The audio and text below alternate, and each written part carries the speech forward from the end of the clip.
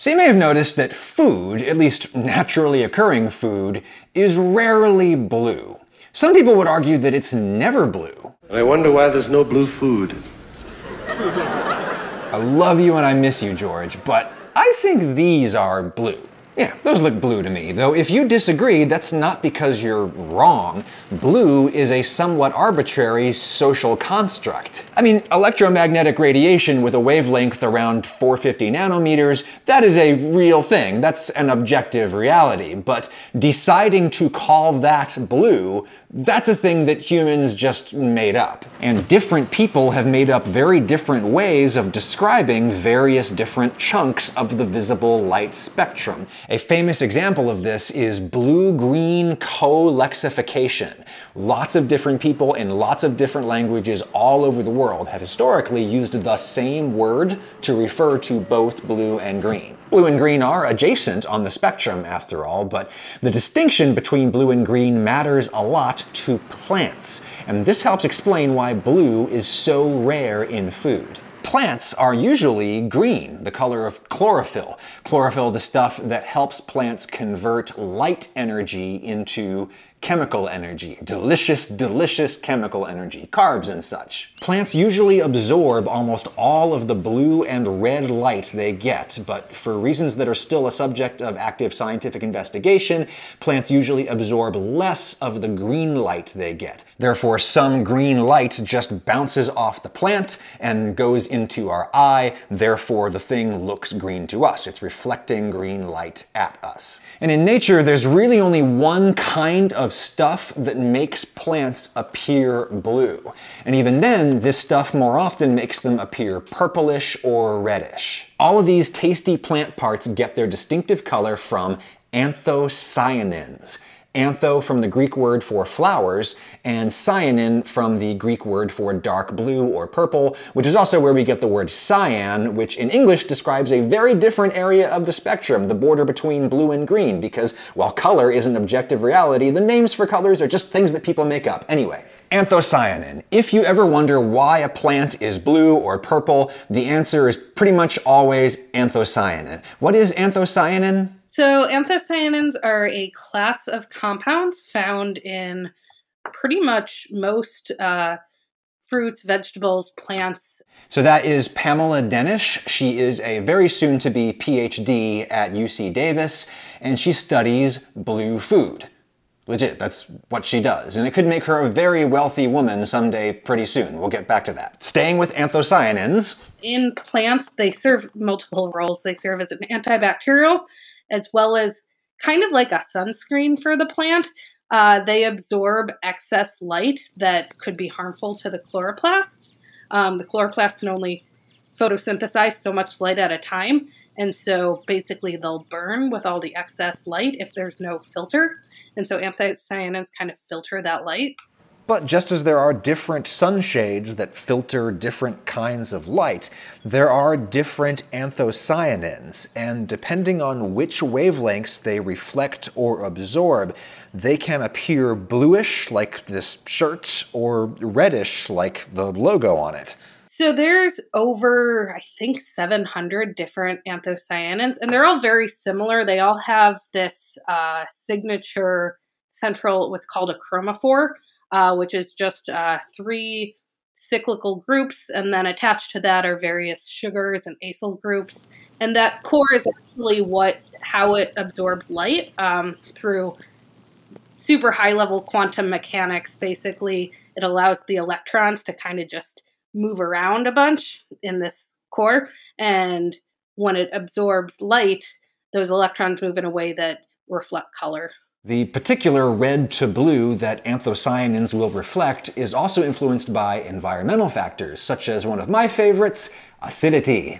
At low pH, which is like highly acidic, there's excess hydrogen atoms that shift the double bonds in the there's a lot of double bonds in this structure, and it shifts them one direction, and that configuration of electrons and bonds causes it to absorb everything but red, so it reflects red. And then when there's a higher pH, so it's more alkaline or basic, it shifts the electrons around in a way that basically they reflect blue instead. So basic equals blue, acidic equals purple going into red. In alkaline conditions, you might get a beautiful blue like we see in these frames from the sponsor of this video, Warby Parker. Let me thank them real quick.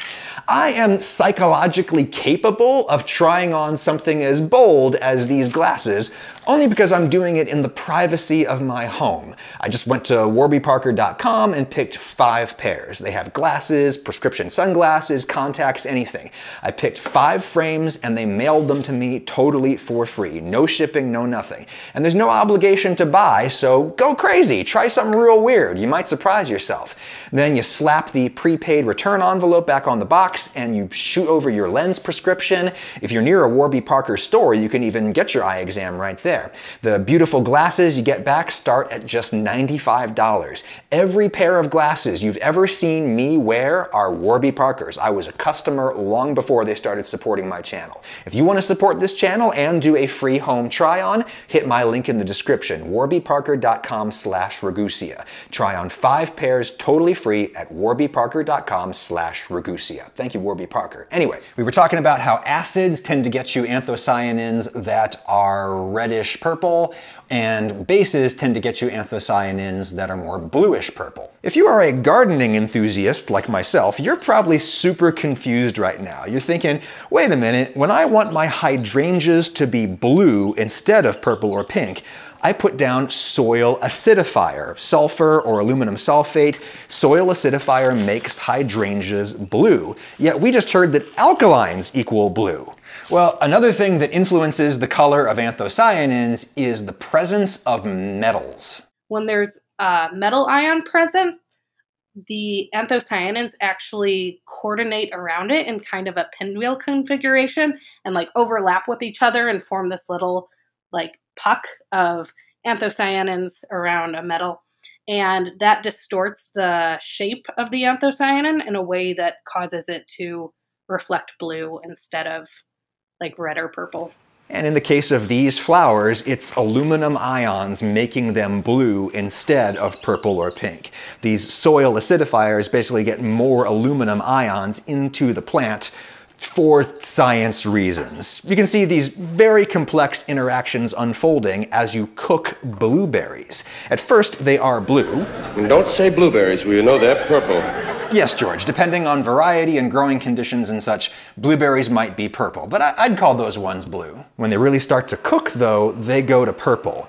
Then, if you put a big spoonful of baking soda in, a base, they go blue again, so dark blue that they start to look black, and some yellows start happening that combine with the blues and you get this repulsive green.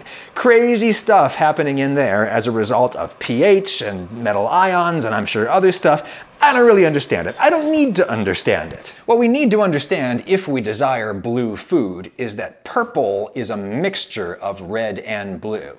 So if you want something to be more blue than it is red, then you need the blue anthocyanins as opposed to the red ones. And the blue ones are harder to come by in nature. There's just more anthocyanins that are red. Like red is the easiest or the most stable configuration of anthocyanins. So you're just going to see the majority of them in that configuration. A lot fewer number of anthocyanins can assemble in the way that forms blue. Like, so for example, in red cabbage, there are 8 anthocyanins, and only one of them does this configuration around metals that I was describing. So that's the only one that can be really, really blue. That particular anthocyanin is of great interest to Denish and her colleagues. The food industry has been looking for many years for a natural alternative to blue dye number 1, a synthetic colorant used to make candies and such. This one anthocyanin in cabbage could do the job, but there's so little of it in there that they'd probably have to plant like the entire Earth's surface in cabbage to derive the desired quantity. So the scientists here have worked out a way to use enzymes to convert other anthocyanins into this one particular anthocyanin that gives you a deep blue that is stable. Stable meaning it won't easily break down or change in response to changing conditions. So Pam Danish over there is working on putting together a company now that will market this technology that creates natural blue food coloring. Study weird niche things, kids. Things like blue foods. A lot of money to be made there. I mean, Pam and friends are still making this colorant in a lab, but the resulting substance is identical to this one anthocyanin found in nature. In that sense, the colorant is natural. I know that matters from like a marketing standpoint. People don't like to buy things that say they have artificial colors in them.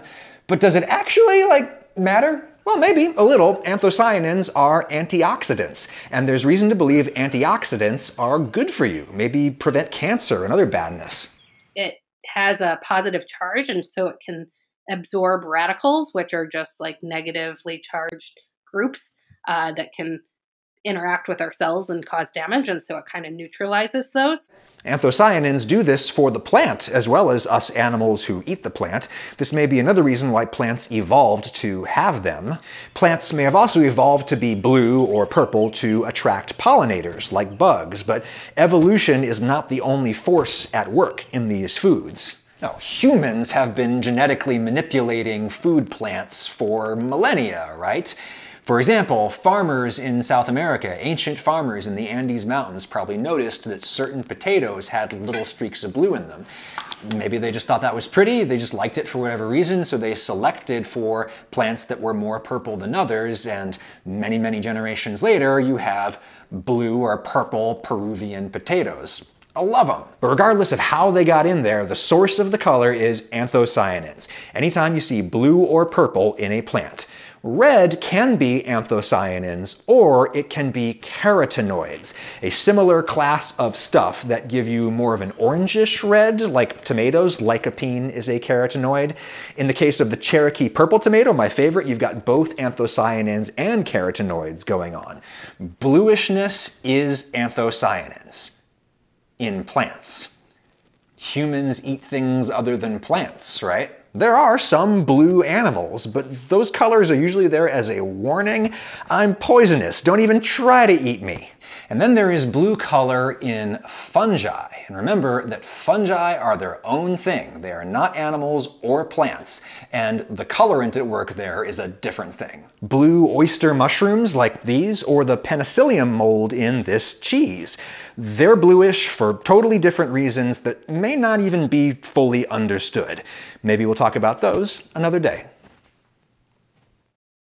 Oh. The ladies always say I have beautiful blue eyes.